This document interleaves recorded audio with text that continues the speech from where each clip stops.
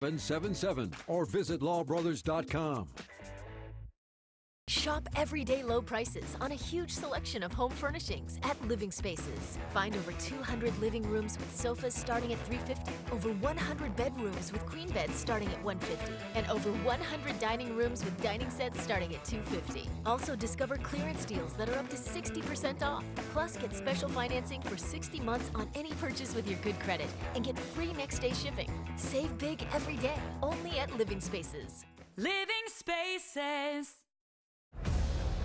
Real superheroes don't wear capes. They don't have superhuman strength. They don't scale buildings. Real superheroes aren't out of this world. They're the ones who are in it, who help preserve it. Because when you visit the San Diego Zoo, you help protect animals around the globe. And your superpower can change the world.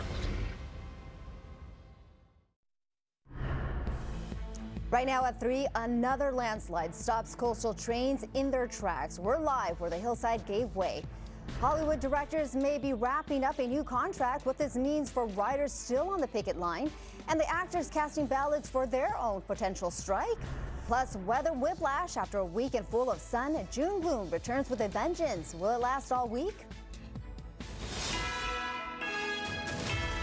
The NBC4 News at 3 starts now.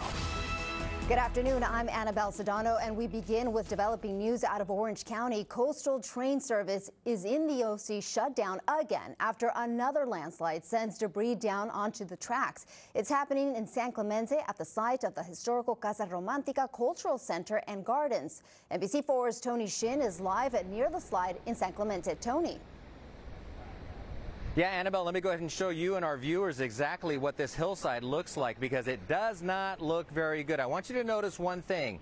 All those cracks, well, those cracks were not there last night. Since then, this hillside has been slowly cracking and splitting apart. Almost the exact same thing happened back in April.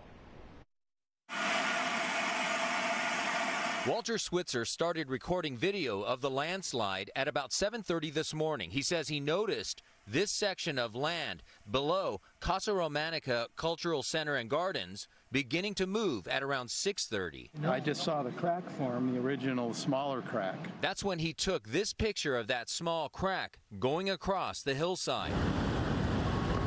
But over the next hour, other cracks began to form, causing boulders and dirt to fall onto the railroad tracks below. A railway safety crew spotted the danger and immediately shut down train service through San Juan Capistrano and San Clemente. This is the second landslide in the exact same spot. The first one happened on April 27th, causing Casa Romantica's back patio to fall about 20 feet. We were here with heavy equipment last night, our contractors grading the slope behind us. It was smooth, it was well rounded off, and we felt 11 p.m. last night, finally got it done, we're good. Mayor Chris Duncan says the new slide is a surprise to him and city engineers who have been trying to stabilize and reinforce the hillside to prevent further movement. I think what you see is that this material on the hillside is sandy, it's a clay material. It doesn't stick well together. It wants to slide and it's smooth. We may need to remove that material and get some other material in there that's better suited to be on a hillside and not likely to move in the future.